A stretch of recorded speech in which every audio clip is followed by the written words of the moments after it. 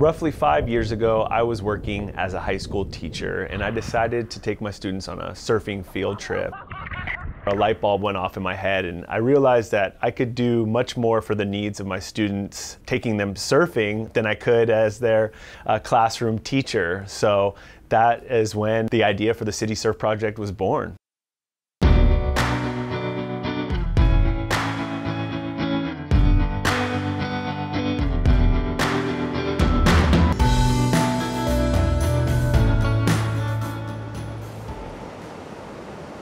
Working with kids in the ocean that aren't really familiar with this space or activity, it's pretty special because you're dealing with a lot of fear, apprehension, but at the same time, a lot of curiosity and excitement.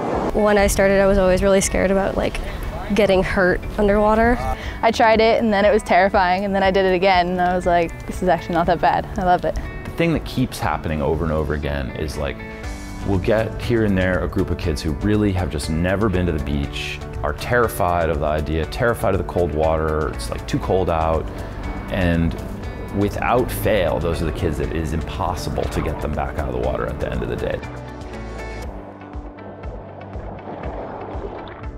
Over the last few years, I think we've had at least 40 of our students participate in the City Surf Project. Surfing helped me with how to swim.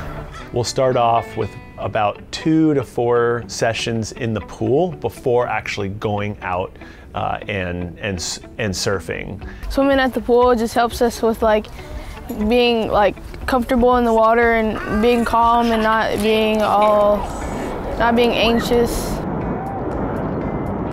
So when we started the City Surf Project, one of the things we did was say, hey, this is a way to earn your PE credits. Just getting kids to go try it was one of our initial challenges for the first year or two, but now that we've been doing it for 3 or 4 years, we have a group of kids that are consistent, and the word is spread that it's a program you can try out, that it's super fun, that you learn about the ocean. Starting in the morning, I get the vehicles ready, and then I get all the gear together, and then I drive and go get the kids, and then we take them to a local beach. We usually go to Lindemar and occasionally Ocean Beach, and then once a year we do a special trip. We were in Capitola last year. It was really fun for a whole day. We take them down to the beach. We all stand in a circle, stretch a little, introduce ourselves to each other, and we talk about general safety specific to the day, and then we go get in the water. Once they leave the beach, it's about how they feel going home. I can't change their circumstances at home, but I can change the way in which they approach them. Our program has been definitely a way for students to find community and build friends. I don't really talk to people, so I guess when I started doing City Surf, I started to be able to get to know people more than I did before, and people that I didn't think I would ended up being my best friends. I made a ton of new friends because of surfing. It's a group sport, the way we do it, and with close camaraderie, but everybody's doing it for themselves. I mean, it's pretty fun just surfing around and just finding new people and making friendships with people throughout surfing. It can be highly developmental for students to have this time where they can learn a lot about themselves while negotiating the waves. I feel significantly calmer. It definitely helps if I'm feeling really stressed or feeling really anxious about something, and then I go surfing and I just feel more everything's gonna be okay. It gives them resiliency skills and helps build their self-confidence. And with that self-confidence, they can take that to other facets of their lives. I want to bring my families to the beach one day and tell them what I did.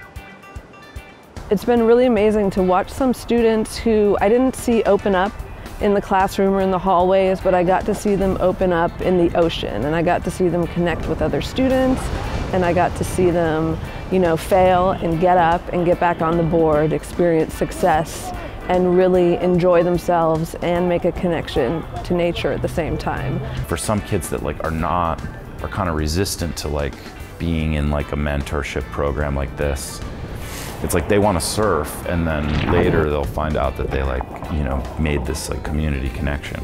I've definitely made friends surfing with City Surf Project. I think they provide a level playing field for everyone to really be themselves in like an open environment.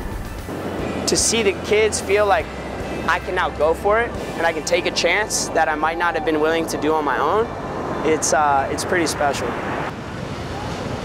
We go on 150 surf outings a year. That's year-round programming. We've seen a tremendous amount of youth face their fears through surfing, and that has translated to growth in other facets of their lives. I just think the biggest thing is like that they feel like they have something that is really cool, that they're engaged in, and that we like care about them a lot and like care about how they're doing like in general. What I like best about it is the way that they make me feel like I'm not really alone, like I have a group of people to go to and that I have a friend group, and also surfing is just fun. We're not just taking kids surfing, we're creating surfers, and we're slowly changing the face of surfing. The feeling is definitely akin to being on a roller coaster. It's faster than I think you expect it to be, but it's really fun.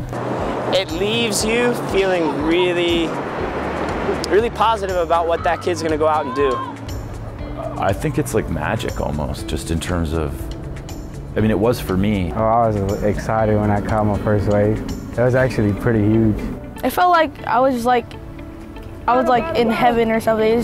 There's nothing more magical than that first wave. When they do catch that wave and their face lights up, you know you have them hooked. I did it, and it was like this rush of like, oh my God, and I felt like I was on top of the world, and I don't know, it was so amazing. I felt like I was, you know, flying, even though I was probably going like 2 miles an hour. It was just like the scariest and most fun thing I'd ever done. And I think that was the part where I really got hooked on surfing after that.